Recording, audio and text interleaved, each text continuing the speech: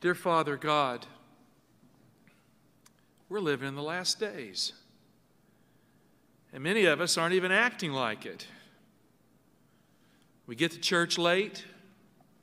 We don't commit ourselves to a study fellowship group. We don't bother sharing our faith with others. And we think Jesus is coming for us to say, well done, thou good and faithful servant. That won't happen that way. Father, if we're not wholly yours, we're not yours at all. That's what your word indicates. So, Father, give us Jesus. Give us the prophecies that point to Jesus. Lord, we live in an age when many Seventh-day Adventists believe that the prophecies are anachronistic. They're something that belong to another time. That kind of mentality will surely lead someone to be lost at the end. Help us to never go that way. Lord, we're going to open up Daniel 2, but we can't understand Daniel 2 without Jesus. So grant us the mind of Jesus, the heart of Jesus, the commitment of Jesus, not just for our church, Lord, for Jesus. In his name, amen.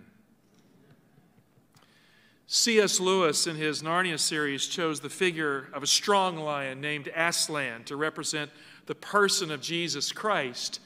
Dr. Richard Davidson, Theological Seminary, from time to time, when we discover something new, chiastic or otherwise, he'll say, Mike, Aslan is not a tame lion. And he's referring to C.S. Lewis. A strong lion. A lion you cannot tame. He gets it, of course, from the Lion of the tribe of Judah, the book of Revelation. When evil took over Narnia, the White Witch brought the cold breath of winter to the enchanted realm of Narnia. Mr. Beaver shared with the boy Edmund an ancient oracle and prophecy in a little piece of rhyme that captures the hope of all true prophecy as it is found in Jesus. The Beaver shared with Edmund this rhyming oracle. Wrong will be right when Aslan comes in sight. At the sound of his roar, sorrows will be no more. When he bares his teeth, winter meets its death. And when he shakes his mane, we shall have spring again. You know, that kind of thing. He says again with a gain, a long A sound. And there was something about that. When I was watching the movie, The Lion, the Witch, and the Wardrobe, because I've been a C.S. Lewis fan in my life, that little thing stands out. It captures what prophecy is about. Prophecy is to bring us a future where wrongs are righted, where there's a new hope, where the spring is alive, when the winter ends and we live forever and ever and ever and ever. Is that a good thing? It's hugely important. I ask you today, why are we studying the Bible prophecies as Christians? In my experience as a pastor, I've been through an interesting journey in my ministry. I started out engaging the books of Daniel and Revelation dynamically within my congregation up in the Oakwood Church in Michigan. Many of the discoveries that I've worked for through the years came in small group Bible studies. And at that time, I felt in our church, our denomination, there was a keen interest in prophecy. And people would resonate with it, and obviously non-Adventists would resonate with it. I find that many non-Adventists are searching for answers in prophecies. But I have noticed over the years in our denomination, our culture, that there is a generation or two that has arisen that believes that somehow the prophecies are bad. That somehow they've hurt our church. That somehow they've robbed our church of its gospel message. And so they have couched the prophecies here, the gospel here, at war with each other. And I ask myself this question as I interact with these kind of people. Where is the fruit of this kind of thing? Are they working to prepare a people for the coming of the Lord? Or are they playing games in the church? Friends, God gave us the prophecies to prepare us and to prepare our children for the coming of Jesus Christ. Do you hear me? And I say that because I'm excited about that fact. If it weren't for the prophecies, I tell you right now, I would not be a Seventh-day Adventist. Because our right to the future, our charter, is prophetic. We have been given the third angel's message. The first and second was preached by the Millerites in the 1800s. The fourth angel comes after us. We are the third angel. And we are a people born on the wings of Bible prophecy. So why do we study prophecy? Do we study prophecy to look smart? I hope not. Most of us are not smart at all. I'm not a genius. I'm just doing the best with what I have. Do we study Bible prophecy to know world events so we can invest our money better and hide in the woods from evil powers and be good preppers? Right? Do we?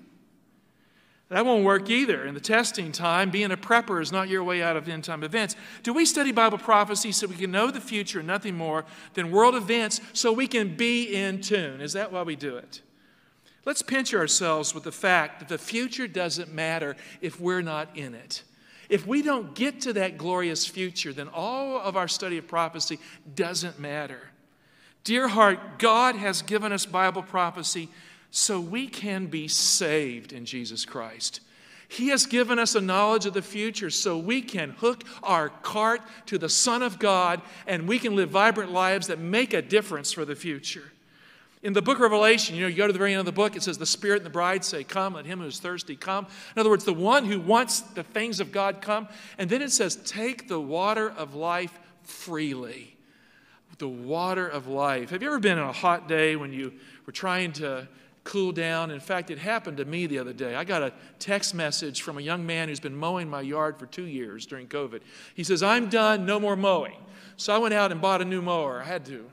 I got an Ego mower. You ever hear of an Ego mower?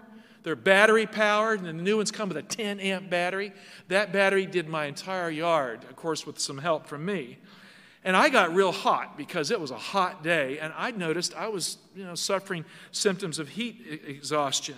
So I went in, took a shower, and I drank a lot of cool, refreshing water from my wife's water filter that she has put a few $100 in to make sure we have the best water you can imagine.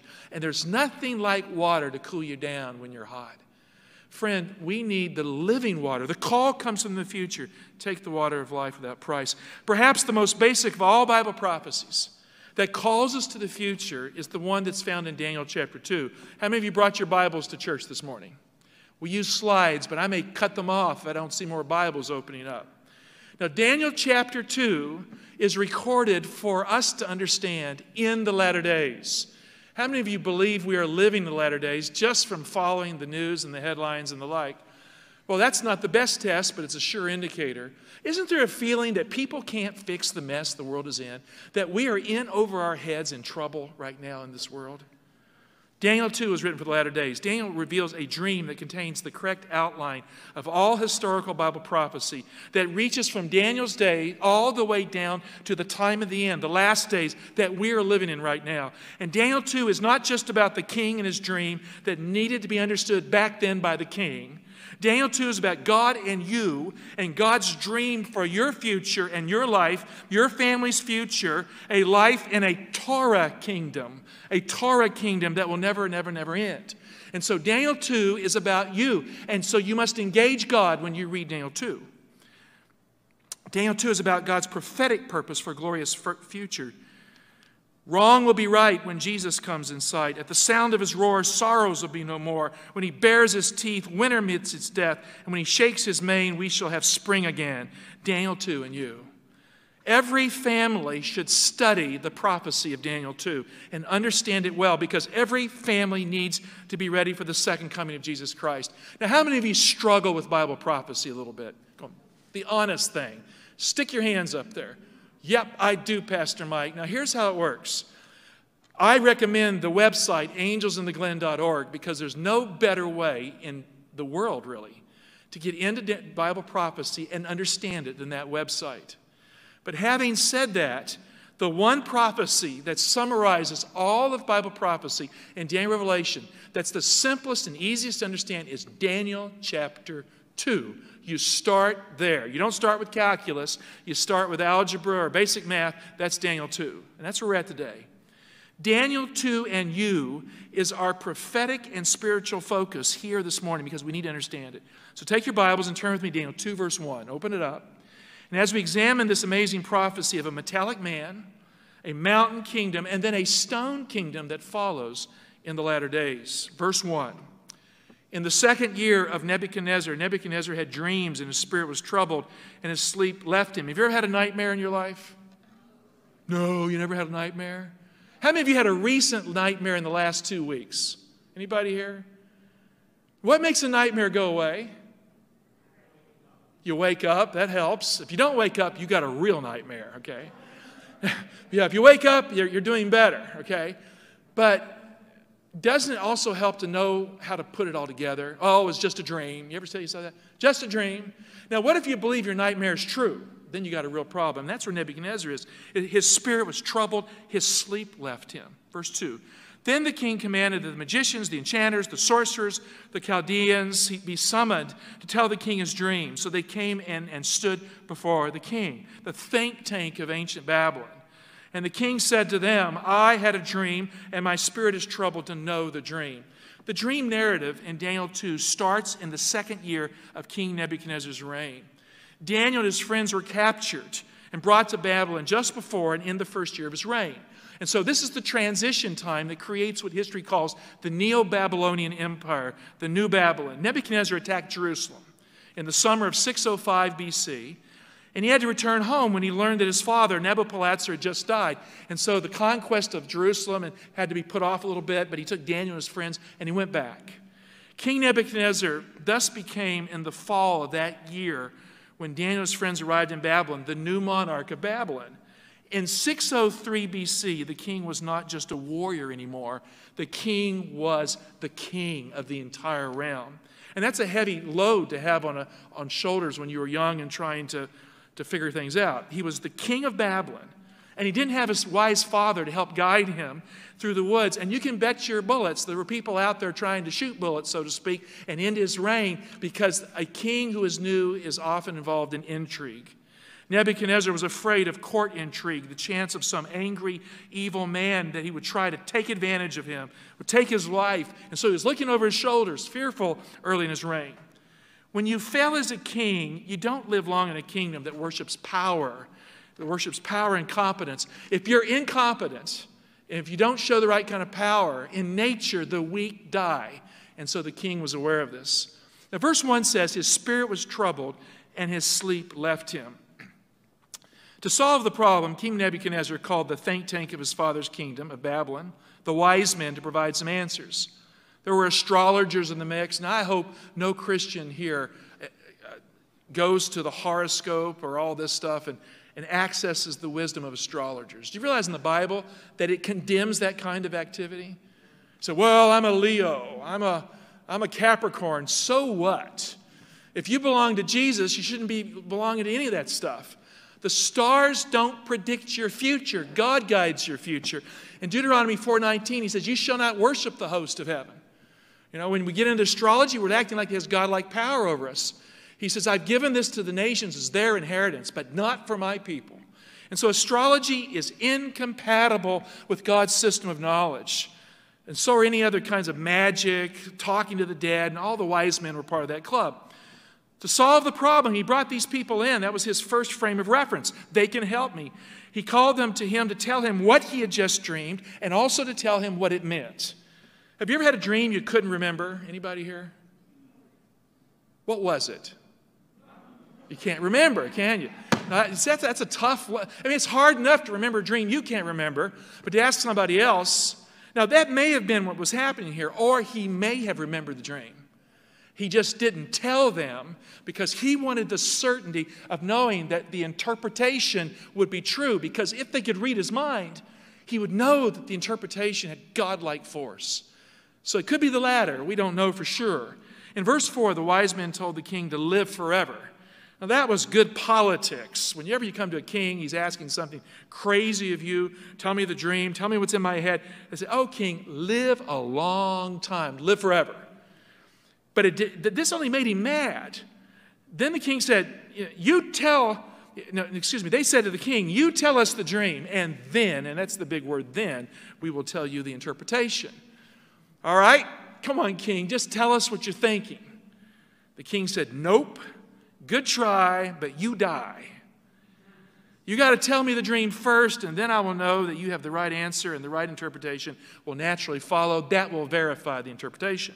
And if you don't do it my way, I'm going to rip you apart limb from limb, get a new set of wise men, make your death look awful messy, and I'm going to start over with a brand new bunch of really good wise men.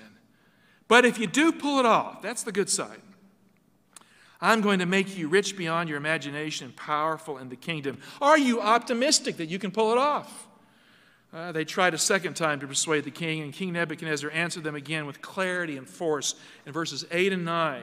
The king answered, I know with certainty that you are trying to gain time, because you see that the word from me is sure, that if you do not make the dream known to me, there is but one sentence for you. You have agreed to speak lying and corrupt words before me till the times change. Therefore, tell me the dream, and I shall know that you can show me its interpretation. Now, why are they trying to gain time? It's very clear in the context. They're trying to figure out how to take this king out. If they can get rid of the king, they can get rid of the challenge of having to die because he is fixed in what he wants. So what does it mean when Nebuchadnezzar said that you are waiting for the times to change? Take your Bibles, turn to Daniel 2, verses 20-21. Right in the chapter, we have an answer. Daniel said, Blessed be the name of God forever and ever, to whom belong wisdom and might. He changes times and seasons, and then it tells you what it means in the next phrase. He removes kings and sets up kings. So when you change times and seasons, you take a king out and you put a new king in, and that's what Nebuchadnezzar meant. He says, look, you are waiting for the times to change. When the times change, kings change, and that means you are waiting for me to die. You are buying time so I can die. I figured you out. You are corrupt wise men, all of you. You're a pack of liars to the lot. And you're trying to kill me for your future. The British Museum contains a tablet from ancient Assyria, from the library of Ashurbanipal, but it's a Babylonian tablet. It came from the land of Babylon. And no doubt these wise men had access to this tablet. The tablet is called the Dream Tablet. It talks about the dead helping the living to understand dreams. And for the most part, the Dream Tablet tells a person how to not mess up in interpreting their dream. It was their version of Sigmund Freud and dream analysis. On line 20F, and that's the line I want to focus in because most of it's nonsense, and this one here is just outright awful. On line 20F, the Dream Tablet warns the dreamer not to look to heaven for answers, but to stick to the earth for a solution. How do you like that? If you have a dream, you want to interpret it, don't bother engaging heaven. Stick to the earth. The tablet reads, if he looks toward the heaven, there will be his undoing. If he look toward the earth, he will be blessed. So if he looks up for an answer, forget it. But if he looks to the earth, well, maybe you can figure it out. And so the Chaldeans answered King Nebuchadnezzar with their pessimistic cosmic view of heaven codified in the Dream Tablet. Daniel 2, verses 10 and 11. The Chaldeans answer the king, there is not a man on earth who can meet the king's demands, for no great and powerful king has asked such a thing of any magician or enchanted or Chaldean. Verse 11, the thing that the king asks is difficult, and none can show it to the king except the gods whose dwelling is not with flesh. Now, they're not saying the gods are going to help you.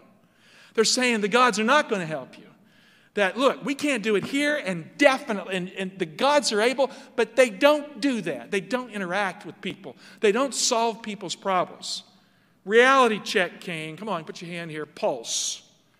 King, get the blood pressure cut for the king. King, hear me carefully. I'm speaking as a wise man. We don't worship gods who care about us. Did you hear me, king? We don't worship gods who care about you. The gods don't care about you, king. They don't care about your kingdom. They don't care about your people. And they don't care enough to interpret your dream. They got the power, but they don't live around us. They're up there. They're not down here. Sorry to inform you. So why are you asking us to figure out a dream that's in your head and that's no concern of the gods? Isn't that a cold way to have a religion? Imagine a religion like that. They aren't going to help you or us because they don't care about you or us little ants here on earth and our little ant hills. You build a ziggurat mountain. You build this towering temple. It's just an ant hill to the gods. The king got angry, and you can see why. He sentenced all the wise men of Babylon to death. You're over. You're toast. You're finished. And when the death decree went out, Daniel's friends were on the list. Why? Because they had become wise men in Daniel chapter 1 because they passed the test. And when Arioch came to Daniel to kill him, God gave Daniel discretion to slow things down a bit. Daniel asked to come before the king to ask for time to figure it out. And so Arioch let him go in. He said, King, give me time. Slow down. Let's see if we can get the answers here. And the king gave him some time. Then Daniel went to his house, And he called his 3 friends, Hananiah, Mishael, and Azariah, to pray. Do we know anyone named Hananiah, Mishael, or Azariah? Are those common names today? They're very uncommon names. I haven't heard of a single person named after them. Lots of Daniels out there, but do we have any Daniels here? Any Daniels? No Daniels in church today. Hananiah, Mishael, and Azariah, but these are uncommon names. So he called them together to pray. It's because Daniel didn't think he could figure it out on his own. He knew he needed to pray so God would lead him into prophecy and help him to figure it out. In Daniel's day and our day, we can learn from this that getting an answer to this question was a life and death matter. If they didn't figure out what the prophecy was about, the dream, they were going to die. Dear heart, let me just tell you something. If we don't pay attention and engage the prophecies correctly, we will not be in a right relationship with the Lord at the time of the end. God has given us the prophecies so we will know the signs of the times. Our lives will be arranged and in order with Christ, and we will have access to the gospel of peace, and we will be in a right standing with God when Jesus returns. And so how important is prophecy? It's a life and death matter, and Daniel went to his knees about it. Let's look at these men's names. I have a slide here on the screen. Hananiah, which is hard to read on your screen, is the Lord Yahweh is gracious to me. That's a great name. Mishael's name means who is what God is. Of course, we know the law of God is what God is, his character. Azariah's name means the Lord is my helper, or the Lord my helper. That's the kind of friends you need in life, who lift you up to the greatness of their names in prayer. When I was a young person, before I became a Christian, I hung out with bad folk who dragged me down. When I became a Christian, I started hanging out with people who would lift me up, and I asked God to help me be like that so I would lift them up too. So Daniel and his friends, 4 young men, praying on their knees to understand a dream they don't even know what it is. When they got finished praying with Daniel, Daniel's dreams, the same dream vision Nebuchadnezzar dreamed in a vision of the night. What went through his head is now going directly through Daniel's head. Now, we often call it Nebuchadnezzar's dream, don't we? That was Nebuchadnezzar's dream. But it was also Daniel's vision of the night, which means his dream. So they both had the same dream. It's Daniel's dream and Nebuchadnezzar's dream. They dreamed it together. And before he does anything else, when he knows that he has it, that God has revealed it to him, of course he tells his friends, but then he starts praising God because God has opened the prophecies so he can understand them. Daniel gives God the full credit for making known the dream and its meaning. In fact, I've been in an advanced scholarly committee on prophecy. And it's funny what scholars can sometimes do. They can act like it takes a very smart person to figure out the deeper questions, and the rest of us will never have a chance at figuring it out. I find it to be an awful interaction when that happens. Do you think the Lord Jesus might pass somebody by with a PhD who's not winning souls, who's not walking with God, and reveal his truth to someone with a 3rd-grade education who loves the Lord, who's praying, and who's studying the Bible for answers? Which one do you think God will give his answers to? The 3rd grader. It's right. And so Jesus says, I thank thee, Father of heaven and earth, that you have taken these things and hidden them from the wise, and you have revealed them to babes. Yea, Father, for such was thy gracious will. Then he says, all you who are weak and weary and heavy laden, come unto me. So Jesus is the answer. Christ will reveal his secrets to those who seek it on their knees. Verse 23, he says, to thee, O God of my fathers, I give thanks and praise, for thou hast given me wisdom and strength, and hast made known to me what we asked of thee, for thou hast made known to us the king's matter or word. Daniel's God cares about Daniel. Daniel's God cares about the king. And Daniel's God cares about the wise men of Babylon too. Daniel's God is a relevant God who values the lives of his people. He values the lives of unbelievers so that prophecy can be used to help save them. He saved Daniel and his friends and the wise men together as he met the need of the king by revealing prophecy. Now, Daniel 2 and you is the theme here. Why? Because the prophecy, according to Daniel, is for the latter days. So he didn't just do it for their good. He did it for our good. Then Daniel went into Arioch and told him not to destroy the wise men of Babylon. That was the first thing he said. So what was first and foremost on his mind? Not his life, not his 3 friends, but these unbelievers. Save their lives. Give them a chance to interact with the truth. Would you say that Daniel is an evangelist? Very much so. And then Arioch went into the king, and this is what Arioch said. He said, I have found a man who can make known the interpretation. King, I have found a man. I mean, I'm sure he said it dramatically, let it roll off his lips. Now, he probably wanted a promotion in the kingdom. He probably got it. But he didn't find a man. God called a man. The king asked Daniel in his Babylonian name, Belteshazzar, are you able to reveal the dream and make known its interpretation? Daniel's answer, no doubt, made Arioch draw up and fear like a prune. Yeah, tell him you can do it, please. Tell him you can do it, Daniel. Are you able? Tell him yes. Daniel was not the answer man for the king. Daniel said, nope, not me, but God. And so Arioch's kind of, Daniel 2:27, Daniel answered the king, no wise men, enchanters, magicians, or astrologers can show the king the mystery which the king has asked. Now, if you're looking at these things in your life, if you're going to the wise men of the world, the philosopher kings of the planet who think they know everything through deistic or theistic or just plain old evolution, and they warp the scripture, or they consult astrology books, or they go get card readers or palm readers or spiritualists and the like, you can't get a single answer from God that way. Verse 28, but there is a God in heaven. Forget the dream book. Forget the tablet. It says they don't care up there. There's a God who cares. There is a God in heaven who reveals mysteries, and he has made known to King Nebuchadnezzar what will be, and notice what it says, in the latter days. That's our time. Your dream and the vision of your head as you lay in bed are these. Suddenly, I'm highly engaged. He's talking not to Nebuchadnezzar. He's talking to me. I'm living in the latter days. Daniel gives the credit to God, just like he did in his prayer to God. Daniel's life is proof that we don't figure out prophecy because we're smart, or because we have a PhD, or because we are a church leader, or we've had Greek or Hebrew. No. God gives his answers to those who seek him on their knees. That's how they got it. So how many of you want to understand Bible prophecy? Okay, get the book of Daniel open and pray. Start reading through it and praying, and get into a small group and pray with others like Daniel did. Many a scholar will miss the deep truths of prophecy, while a humble saint in a prayer group on their knees will understand Bible prophecy. In the study of prophecy, we don't figure things out for ourselves. I want to share a personal testimony. I was struggling for years with chiastic analysis in the book of Daniel. I almost quit.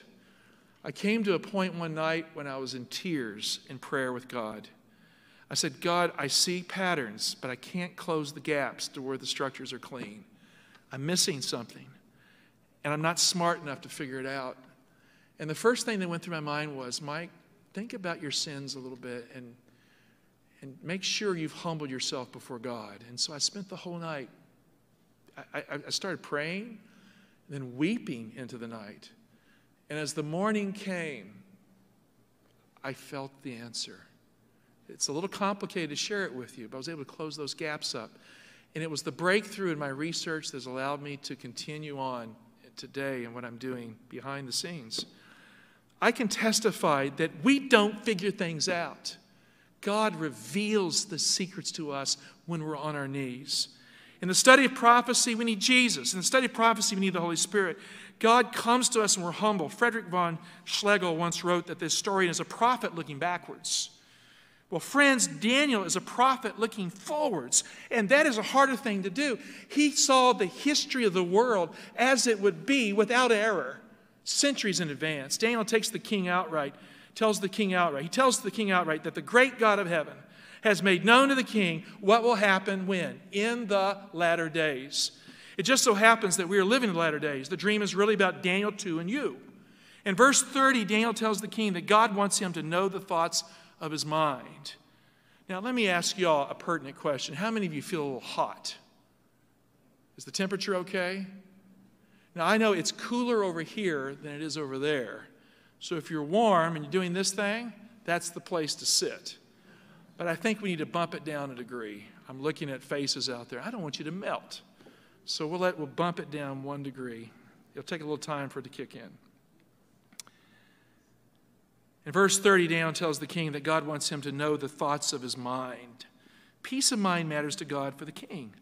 O king, get over that troubled mind and fearful spirit and give your life to God. So when you study prophecy right and God is in the mix, you get peace of mind out of it. Daniel then shared with the king his own dream that they shared together from God.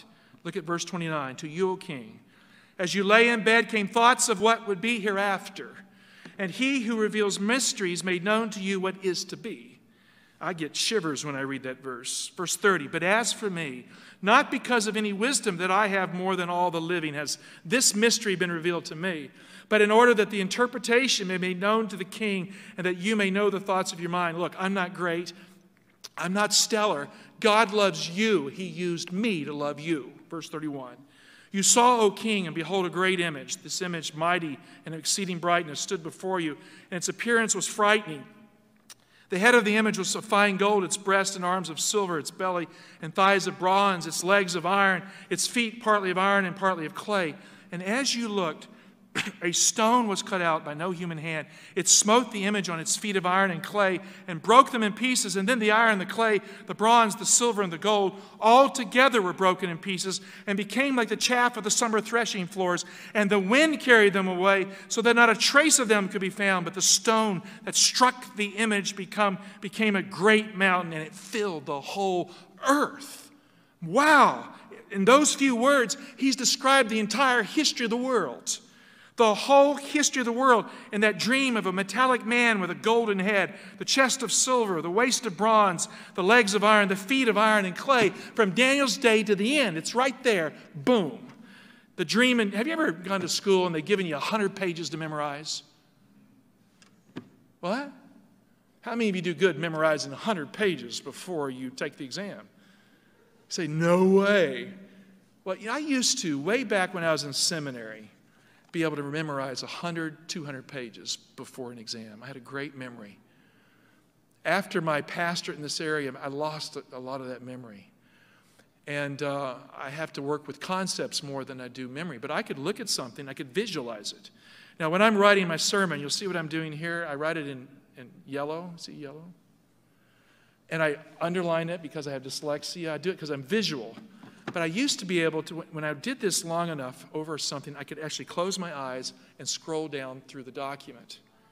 But not today. Maybe I don't study as hard as I did back then. But you know what? You don't have to have all that. You just got to have the Bible in front of you, getting on your knees, and God reveals his stuff to us. And he's given us in this short piece of Scripture, not 100 pages, but enough to figure it out. The dream in Daniel 2 reaches from Daniel's day to the time of the end, verses 36 and 38. This was the dream, and now we will tell the king its interpretation. Verse 37, you, O king, the King of kings, to whom the God of heaven has given the kingdom, the power and the might and the glory, and into whose hand he has given wherever they dwell the sons of men, the beasts of the field, and that could mean also other kingdoms, and the birds of the air. That might mean angelic visitation as well. Making you rule over them all, you are the head of gold. Now, birds, he would actually rule over the birds, but birds in the book of Daniel also represent watchers. So there's a little nuance there. The Neo-Babylonian Empire founded by Nebuchadnezzar in 605 BC is this head of gold. It was followed by the silver kingdom, inferior to the golden kingdom of Babylon. And then a kingdom of bronze, still more inferior to the silver and the gold. Although the kingdoms that follow are inferior in wealth and splendor, they become stronger as you near the end. Gold, silver, bronze, iron, iron and clay, iron at the end. World kingdoms become stronger but inferior as we come to the end of days. Daniel 2:39. And after you shall arise another kingdom inferior to you, and yet a third kingdom of bronze which shall rule over all the earth. So he's moving through history here. In Daniel 5:28, Daniel told Belshazzar, the last king of Babylon, that your kingdom is divided and given to the Medes and Persians. He died that night. He was in a drunken feast. He was profaning the tabernacle treasures of the temple, and God took him out and his kingdom in a single night. The Medo-Persians, under the leadership of Cyrus and Darius, Cyrus dried up the river Euphrates. The great bronze bars that were sunk down into the mud were up that night, and they went through it, opened the door, took the city, killed the king, a single night, fulfilling the prophecy of Isaiah hundreds of years before. Years later, the silver kingdom of Medo-Persia fell to the Greeks, who were led by Alexander the Great with his bronze shield. Now, by the way, that happened in 539 BC. Alexander the Great, with his context, the bronze shields and the bronze warfare and all that. October 1, 331 BC, at the Battle of Arbela, he takes out the Medo-Persian Empire. Daniel 8 describes the victory of Alexander the Great in detail in chapter 8. When Alexander was conquering Palestine, he had just taken out Tyre, built this large ramp into the Mediterranean. As he was coming down to destroy the city of Jerusalem and destroy the temple, Josephus, who's a historian at the time of Christ, shortly after, tells us that the high priest, most likely Jaddua, was standing at the door and was standing right there and welcomed him into the city. And then he opened to him, took him into the temple, and he opened him the scroll of the prophet Daniel and took him to what we call Daniel chapter 8, and he showed him that he would conquer the world. Alexander spared Jerusalem, he spared the temple, and he went on about his business. Prophecy protected the people of God at that time. And so we have an ancient source to this. Then the fourth kingdom of iron broke in pieces the others. Altogether, as Rome conquered the entire Greek world that Alexander the Great had conquered and unified. And thus the bronze kingdom of Greece fell to the iron kingdom of Rome in the Third Macedonian War at the Battle of Pydna in 168 BC, when Antiochus III the Great learned that he wasn't great anymore because he was taken out by Rome. Daniel 2:40, and there shall be a fourth kingdom strong as iron, because iron breaks to pieces and shatters all things. And like iron which crushes, it shall break and crush all these. And then Daniel moves on to the time of the toes. The toes and the feet have iron in them also, but not all iron. In some way, the iron of Rome goes to the end. You have Rome in the legs, you have Rome in the toes, but you have mud at the end. Rome transitioned from the iron kingdom of the Roman emperors to the divided Rome of the nations of Europe in the Middle Ages. Now, by the way, do we have any young people here who like to play in the mud? Uh-oh, your mama's sitting there, right? A little bit. I'll tell you, I still like to play in the mud. When I go fishing, I get into the mud. I can just jump into the water and clean off. I like being in the mud. Now, when we were at Cedar Ridge years ago, my boys would get in the mud right there in those stormwater ponds, and they'd have to be caught at the door of the church. Don't you come in. You'll bring all that stuff in. And Diana was interacting with some folks that wanted them to stop. She says, well, you know, I don't want them being so straight-laced they hate church, so let's just not say anything today. And a lot of kids came to church. We want them clean and stuff, but sometimes kids like playing in the mud. But mud is unstable. Clay is unstable. It doesn't have strength to it. Rome transitioned from the iron kingdom of the Roman emperors to the divided Rome of the nations of Europe in the Middle Ages. The last emperor of Rome, who was just a boy king, does anybody know his name here? He's named after the first king of Rome and also the greatest king of Rome. His name is Romulus Augustulus. He was a boy king. He was removed from the throne of the Roman emperors by Heruli king Ottavasser in the year 476 AD. That's when the Rome of the emperors ends and you have the divided Rome that follows. Same kingdom according to the Bible. And the kingdom of Europe was a divided kingdom afterwards, held together by two forces, the church and the state. The church and the state. Daniel 2:41. And as you saw the feet and toes, partly of potter's clay and partly of iron, it shall be a divided kingdom. But some of the firmness of iron shall be in it, just as you saw iron mixed with miry clay. And as the toes of the feet were partly iron and partly clay, so the kingdom shall be partly strong and partly brittle. This description in Daniel describes the Europe of the Middle Ages perfectly. Strong and weak, a divided kingdom, Rome transitioning. The Bible doesn't teach that Rome fell. It teaches that it transitioned to the divided Rome of Europe of the Middle Ages. Daniel calls this second phase of the fourth kingdom a kingdom in verse 41, a divided kingdom. That means the fourth kingdom of iron transitions in its second phase as the fourth kingdom into a divided kingdom of iron and clay. Now, clay is dirt. When you dry it up, it becomes dust. The image ends with iron and dirt. Dirt, a dirt kingdom. You know, Johnny Cash sang a song just before he died talking about everything he's achieved in life. He got it from some group called Something Nails. I can't remember the name of the group right now. Something Nine Nails or something. But the song was about how everything he has done was a kingdom of dirt. Maybe Daniel 2 is in mind. Clay is dirt. The image ends with iron, strength, but dirt. History calls the divided phase of the kingdom the Holy Roman Empire. That was Europe, held together in the Middle Ages by a monarch that kind of held the people together politically, and the Pope of Rome who held them together religiously. Two leaders and not one is a divided kingdom. That's what the Holy Roman Empire was. One leader for the state and one for the church. It was a fragile mix, a miry mix of churchcraft and statecraft that wouldn't work very well forever. Daniel then shows us how the kings of Europe would try to fix this miry mix and mess that could hardly hold together on its own. They would try to make it work. They attempted to unite Europe by royal family marriages. He said they would mingle the seed of men. In the 1800s, that attempt occurred after Napoleon tried to conquer Europe and unify it. He met his Waterloo. They said, look, we got to get people we got to get kings and queens related to each other. And so he had them interacting by marriage. Daniel 2:43. And as you saw the iron mixed with miry clay, so they will mix with one another in marriage, but they will not hold together, just as iron does not mix with clay. And that brings us to the 1800s, when they're intermarrying to hold Europe together. When World War I hit in 1914, the monarchs of Europe were all kin to each other by marriage or blood ties. And so World War I was a big family feud, like the Hatfields and the McCoys. 4 major royal dynastic families came down at the end of World War I. The Habsburgs that had ruled Austria, Bohemia, Hungary, and Spain. The Hohenzollerns that had ruled Germany and Prussia. The Romanovs that had ruled Russia. The Ottoman Turks that had ruled the Ottoman Empire, Turkey, and the Middle East. You had kings on thrones who would pass the throne to their children until World War I. In World War I, the historical monarchies end.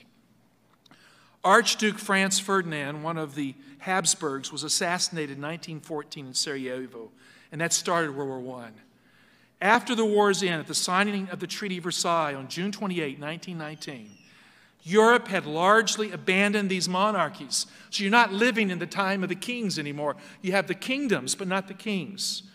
It moved from kings over kingdoms to social democracies, dictatorships, or communist power states like the Soviet Union that would arise, ruled by foolish kind of people with bad economics. Our world moves from the era of kings to the era of kingdoms in the toes of the feet. Now, we're not living in the days of the kings, we're living in the days of the kingdoms. Daniel predicted that the blood mixing would utterly fail to unite Europe and the world, and so it did fail. And we are living in a mess today that led to World War I, World War II, the instability of the world and the Cold War, because there is nothing to hold the world together. The last kingdom is the 5th kingdom, and it is not of this world. And that's the one I want to focus on. Number 5 is famous in the Bible. What does the number 10 represent? You can help me with this. What does number 10 represent?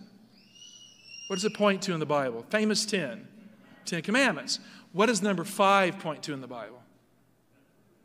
The what? Well, the 5th commandment, love your father and honor your father and your mother. But what's it famous for? Remember the 2 loaves, the 2 fishes and the 5 loaves? And the word of God is symbolized by bread. Now the books of Moses, how many do we have? 5. And the Bible calls it the Torah. 5 is the number for the Torah. This is the 5th kingdom. What does that mean? It means it's the Torah kingdom. It's the Word of God kingdom. It's the kingdom built upon God's truth, His order. The Word of God kingdom is the 5th and final kingdom. The Torah kingdom, thank goodness, it comes in the latter days. That's the one that follows the mess of the image.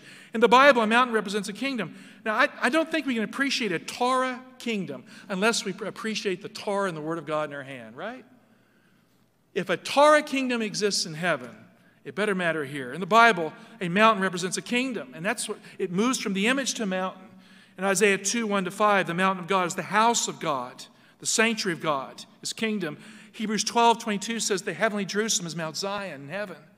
Daniel and Nebuchadnezzar saw a mountain kingdom in heaven give birth to a stone kingdom. Something happened up there where that mountain, a stone was cut out of it. He saw that stone fly through space, collide with the image, and the feet where you bow down and worship at the image. Meaning end-time events are over worship, an image, an idol, as opposed to the rock that comes from heaven, from God's eternal kingdom. Friends, we are living in those kingdom days without bloodline kings. And Daniel told the king in Daniel 2 that this time is the time of the end, the latter days, that transition. The vision is for our time, Daniel 2 and you is what matters here.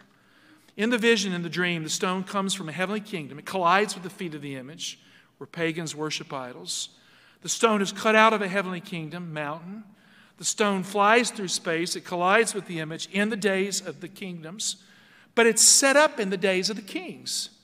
Something happens in heaven just before the end of the historical monarchy. Something happens before this transition in the days of the kings. The stone that is the fifth kingdom, the Torah kingdom, a heavenly event occurs that precedes this stone colliding with the image. And the cutting out of that stone is in fact the judgment depicted in Daniel 7. It's the end of the 2300 days in Daniel 8:14. So in a sense, the fifth kingdom, the Torah kingdom, is the kingdom of heaven come near and here that has been around for a long time, that is founded upon the Word of God. In the book of Revelation, it says there were loud voices in heaven, the seventh trumpet. The kingdom of the world has become the kingdom of the Lord and of His Christ. Something happens there that will matter here. Daniel 2:44, and in the days of those kings, the God of heaven will set up a kingdom which shall never be destroyed, nor shall its sovereignty be left to another people. It shall break in pieces all these kingdoms. The kingdom is set up in heaven first, then it breaks in pieces the kingdoms. And it brings them to an end, and it shall stand forever. Verse 45, just as you saw that a stone was cut from a mountain by no human hand, that it broke in pieces the iron, the bronze, the clay, the silver, and the gold. A great God has made known to the king what shall be hereafter. The dream is certain, its interpretation sure. The fifth kingdom, the Torah kingdom, is set up in heaven in the days of those kings. So, do we have kings after World War I or before? I went through a great deal of effort to kind of tell you when they end. The historical monarchies end in World War I. So for this to be true, when would the kingdom of God be set up in heaven? Before World War I. We're looking to the 1800s. Something happens in heaven prior to World War I. And that kingdom that is set up will come at the time of the end to destroy the world. You see, you have all of Bible prophecy right here in Daniel chapter 2. Daniel 7, 8, and so on. That brings us to the 19th century, the rise of nationalism, the divided mess we live in today that follows. The kingdom event in heaven that establishes the last and fifth kingdom is not here, it's there. It's set up there. The stone is cut out of a mountain there. Before the collapse of the historical monarchies, in the days of those kings. Jesus alluded to this kingdom as His kingdom because He's the rock of ages, and His kingdom is not of this world. He told Pilate, my kingdom is not of this world. I don't get it here. Jesus made this point clear in His parable introduced in Luke 19, 11, 12. Open your Bibles with me. Let's look at that. Now, Jesus can use two verses to capture all of Daniel 2 because Jesus is smart. And Jesus is God. Now, as they heard these things, Jesus, proceeded to tell a parable because He was near to Jerusalem and because they supposed, and what are they supposing in the verse there? They supposed what? That what? The kingdom of God was to appear when? Right there in the days of the iron legs, Rome. Now look what verse 2, verse 12. Jesus said, He said therefore, a nobleman went where? Into a far-off country to do what? To receive a kingdom and then return. So before he returns, what has he got to do in that far-off country? Receive his kingdom. Does he receive his kingdom here or there?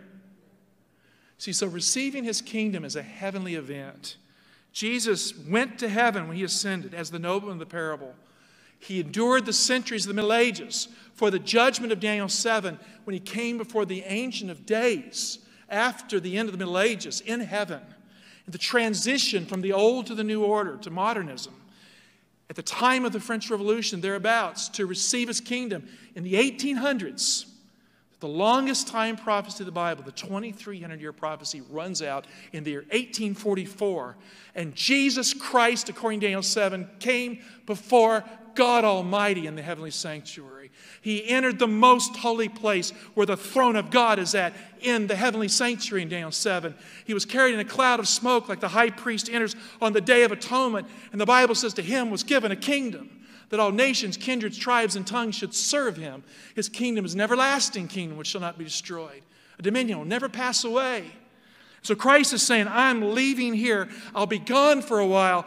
And when that event occurs in heaven, right after that, I'm coming back. That's Daniel 2, Daniel 7, and Daniel 8. Jesus did not set up his kingdom in the days of the fourth kingdom of Rome. As the nobleman in the parable, Jesus went into that far-off country of heaven to receive his kingdom at the end of the Middle Ages.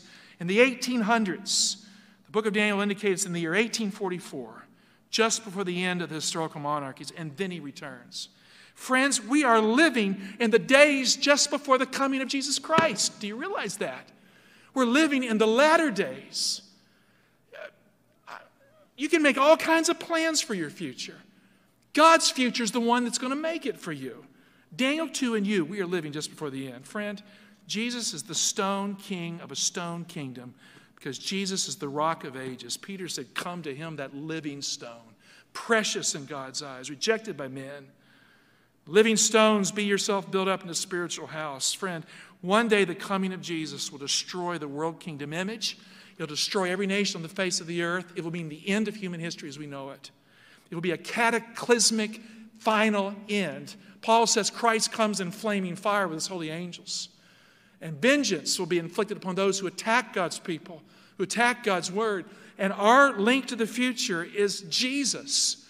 Our link to the future is a stone kingdom, is a kingdom founded on something solid, rock solid in our life.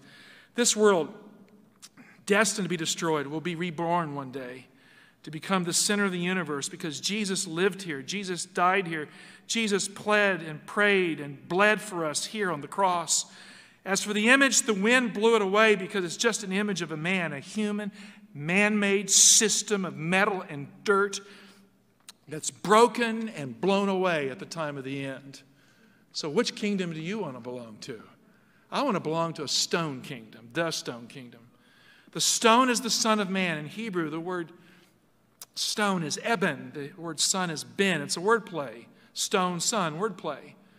I want to be a part of the Son of Man stone kingdom, the kingdom of God, the Torah kingdom, the fifth kingdom. Daniel 2 and you invokes a question for you to answer. Here's the question.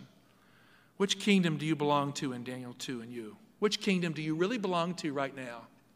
When you do a moral assessment in your own life, where are your loyalties? When Jesus comes, which kingdom will have your heart, your affections, your loyalty? Where are you now with that? This old rotten world of ours is an idol kingdom made of gold, silver, bronze, iron, clay that breaks down and blows away in the end. In the end, it's just power and mud because there's nothing that will last forever in the stone kingdom. When Nebuchadnezzar heard the interpretation, he got it right, sort of. I mean, he's moving in the right way. He bowed down to Daniel, bad idea.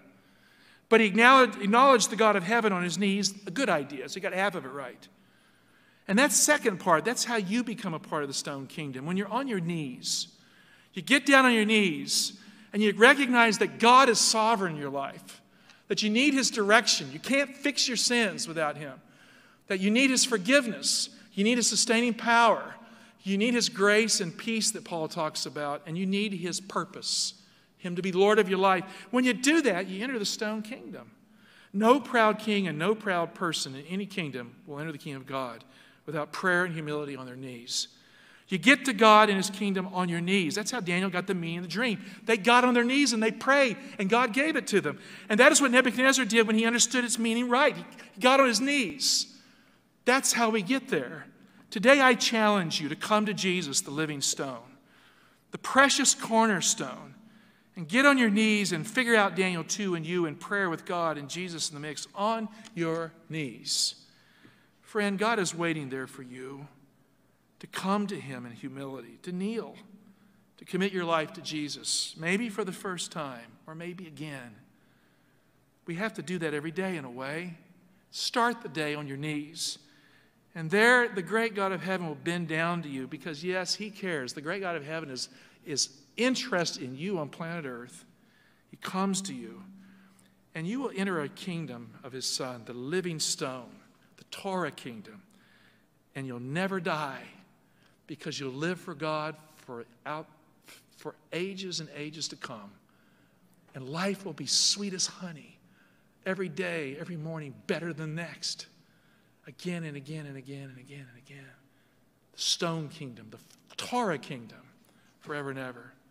Daniel 2:46-48. Then King Nebuchadnezzar fell upon his face, did homage to Daniel, and commanded that an offering and incense be offered up to him. Bad idea there. But then he got this right.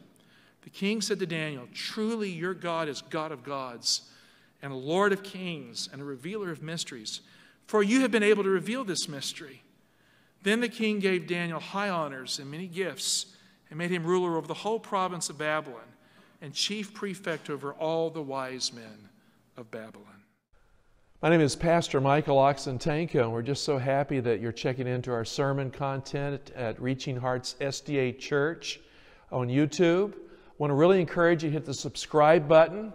If you want more of our preaching, teaching, just go to the playlist and you'll see it laid out there. Again, thank you so much for being a part of our gospel preaching and teaching ministry.